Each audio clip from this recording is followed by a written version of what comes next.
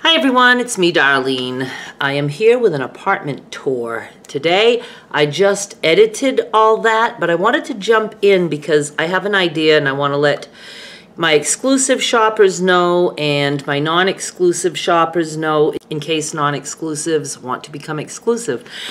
I am going to have a sale, a fabric sale, a pre-order sale. I've done that in the past, and what's good about that is I can take all the orders, but then I place an order with the supplier, and I can do that while I'm away from home because I will have them shipped to my house, and that will be arriving after I'm back. So there's going to be a pre-order sale for fabric panels. That's pretty much the only way I will be selling fabric panels in the future once I am done with the ones that I happen to have at home, because I don't have to overbuy that way. People order the ones they want and then I place the big order with the supplier. And this particular supplier, during the pandemic last year in 2020, they were pretty slow at getting things shipped out, about 2 weeks before I would get it.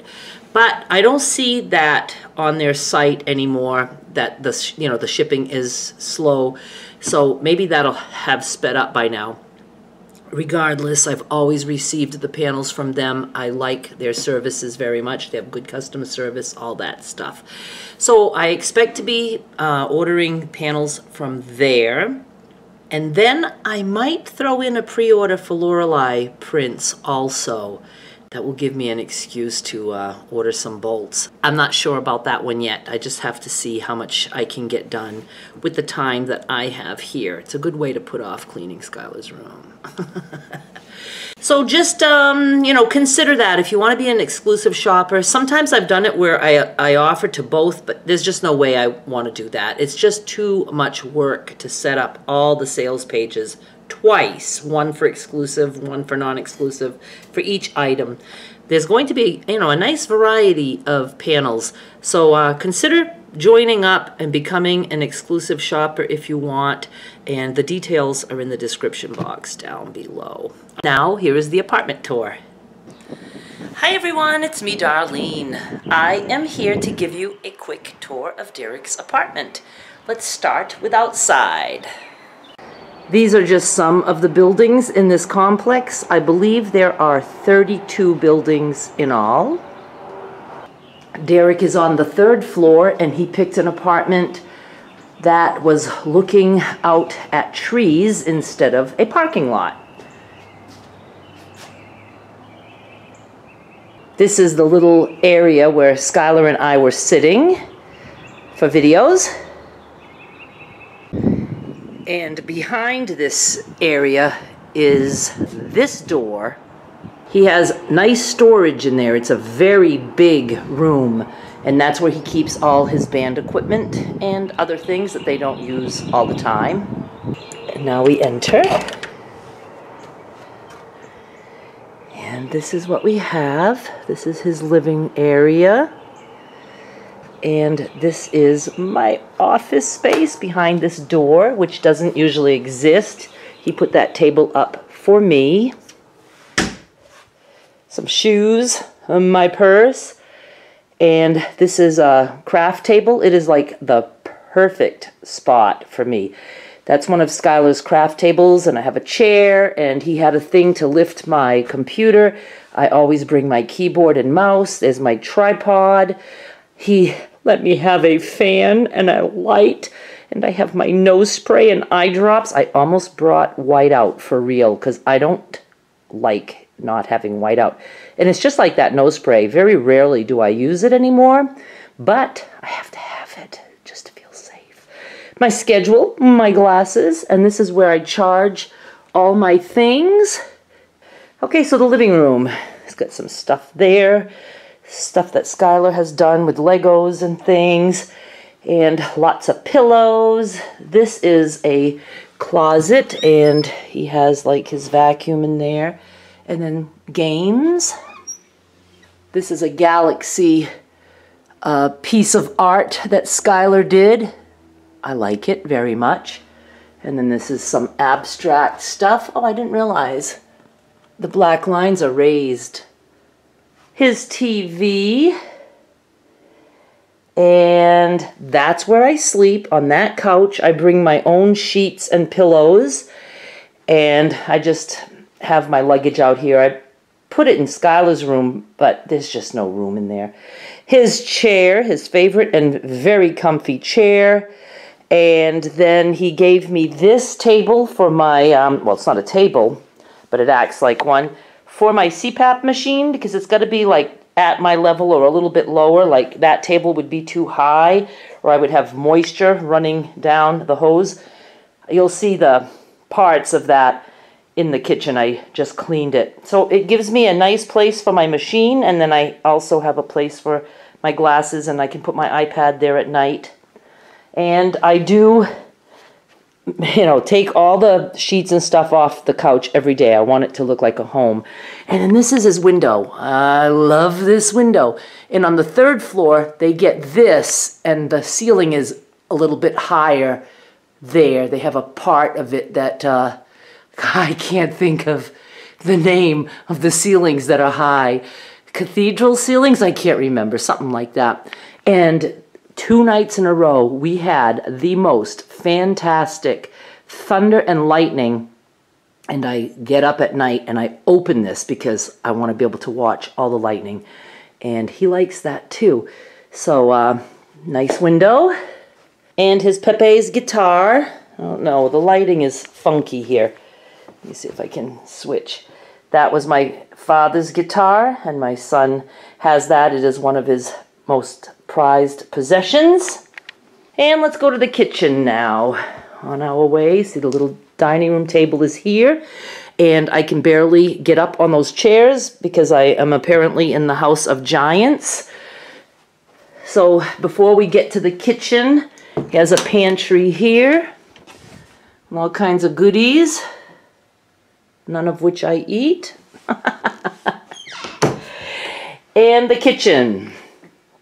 It's small, but it does the trick. And it's very bright. His other kitchen in his old apartment wasn't. The only thing I hate is his doors are not in the right direction, but he doesn't feel like changing them. These are just perler bead things Skylar and I did like a little over a year ago. He has a microwave. Just the usual things.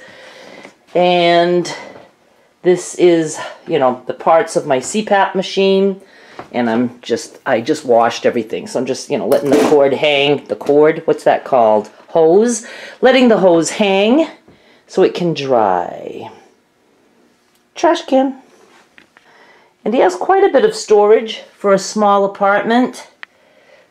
And even this storage is okay for him because he can actually reach all that.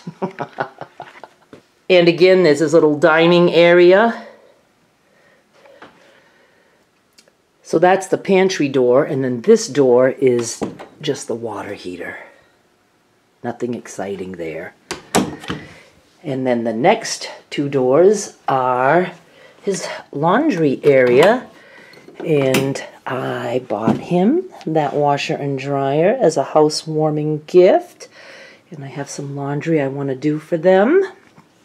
Down this hallway we have Skylar's room, Skylar's bathroom, and Derrick's room. And he also has a bathroom. We'll start with Skylar's room, which is very messy. I did do a before because we wanted to do a video. I don't know if that video is going to happen. I actually cleaned up a little bit in there yesterday while she was in school, but it doesn't show. So this is her room. Oops, I need to open the doorknob. And it's very blue because she has LED lights. She wanted some of those for Christmas, so I got her some. Messy bed. Let me change the light setting. Well, I think that might be a little bit better. And yeah, it's just a mess. There's stuff everywhere. That's all her clean clothes that she's going to have to put away that I washed for her, and just a mess.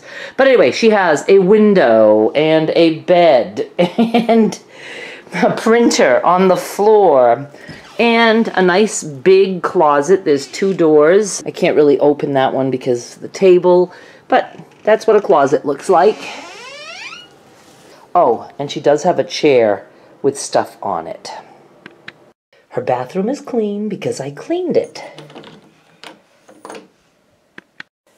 She has a toilet, a vanity, and I put a little basket for her hairbrushes, and she has a nice big mirror and some cabinets over the toilet, her towels, her shower curtain, and a runner that I got her so we don't slip and fall when we get out of the shower.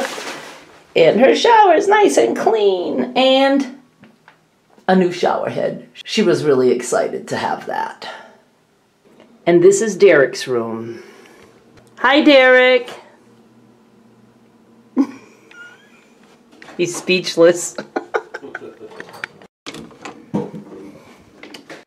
I had to change the light settings because we are in a different kind of lighting. This is his bed, and he keeps his room very nice and clean, and that's because it's also his office. He does have a backdrop up right now, but he doesn't always, so sometimes he's with his team, and he wants them to see a made bed. So Derrick is a podcast producer. He produces podcasts for, I think he says he's up to 45 different clients. He has a team of, I just asked him, team of 12. 12 people work for him. And this is where he does all his stuff. I absolutely love these lamps that he has, so I think I'm going to need to get something like that. And his desk goes up and down. This is actually a TV screen that he uses for a monitor, so when he watches TV at night, he raises the whole table, and then the TV is high enough for him to watch. And that's his backdrop. Just plain, simple. And some Skylar's artwork over there, and a little bottle she made him that says SRP. His business is Shelby Row Productions. And then he has a nice closet like this, and also, again, very neat. Skylar made him that popsicle stick daddy a long time ago, and he always has it.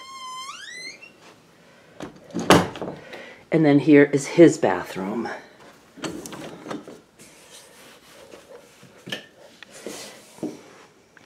Look, toilet seat up.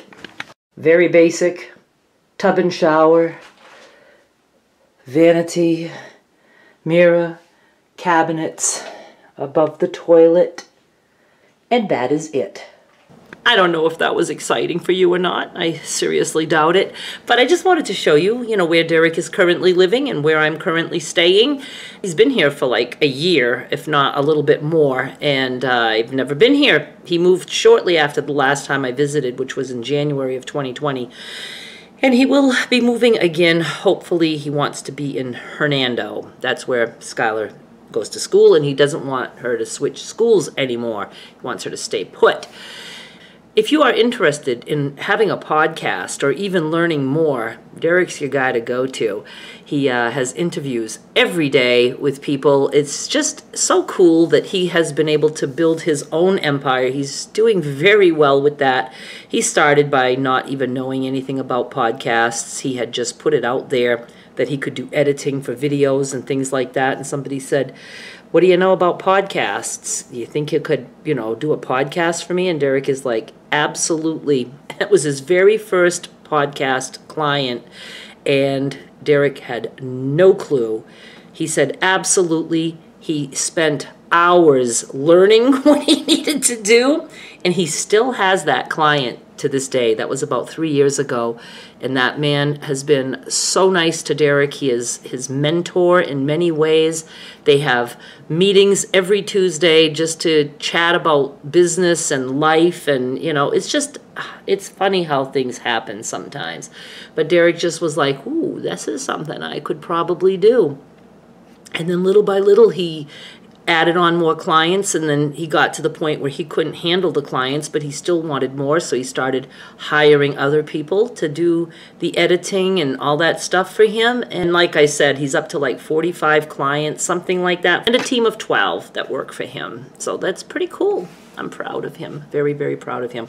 If you are interested at all in learning more about having your own podcast, even if you think you don't have anything to podcast about, I would love to have a podcast, but I really want it to be where I can talk with someone, not just myself, you know, explaining things or whatever. I do enough of that here. But one of these days I'll have a podcast and Derrick will be running it for me. I will link down below if you want to check out his site. Somewhere there's info, and you can contact him and he will explain it to you. Thank you so much for watching. I will be back with more soon, not sure with what, but yeah, go consider being an exclusive shopper if you want to get in on the pre-order sale. Bye.